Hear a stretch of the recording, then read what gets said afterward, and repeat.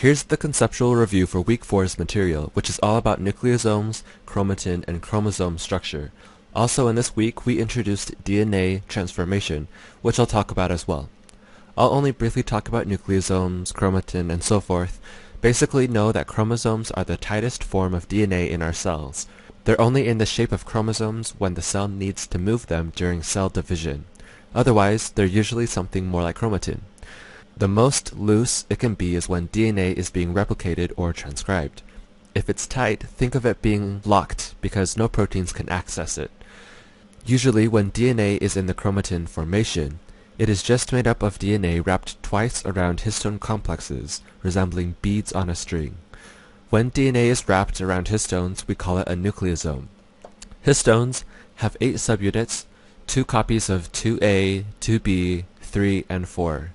There's also an H1 protein that helps keep it all together, but isn't part of the core histone. Instead, it's in the linker, which is the stretch of DNA that connects 2 different nucleosomes. Histones, being a protein, are made up of amino acids. Because its purpose is to be wrapped by DNA, and because DNA is negatively charged, histones have a lot of basic amino acids. Do you remember who's a basic guy? Or which 3 amino acids are basic? Now, as I said before, when DNA is too condensed or tightly packed, proteins cannot access it. Enzymes, known as HAT, H-A-T, acetylate the tails, taking away the positive charges of those tails. This loosens the DNA, allowing other enzymes to get in. HDAT's job is to remove the acetyl groups, bringing back the positive charge. This deactivates a gene by making it tight again. Think A for activating, DA for deactivating.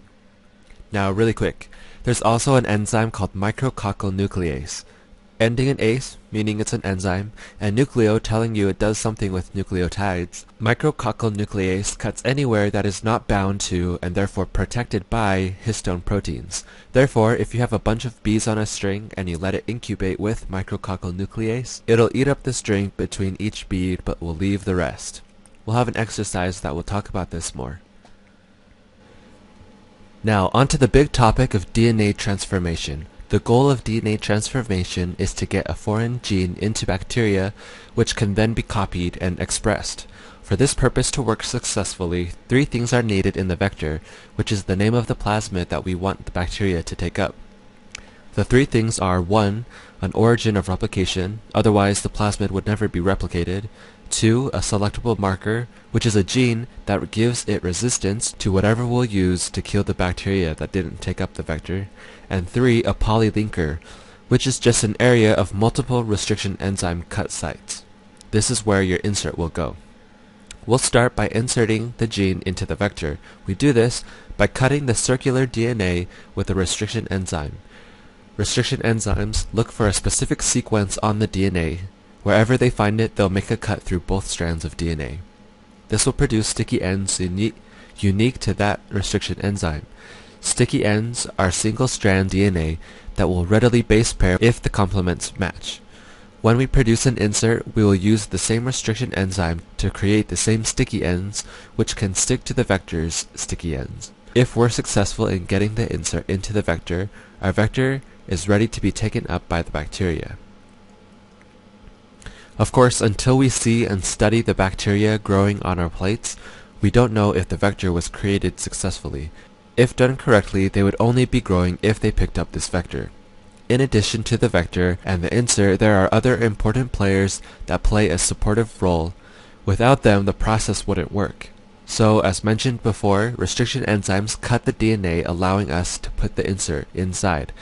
Alkaline phosphatase is an enzyme that is used to take off free end phosphate groups, as shown in the picture.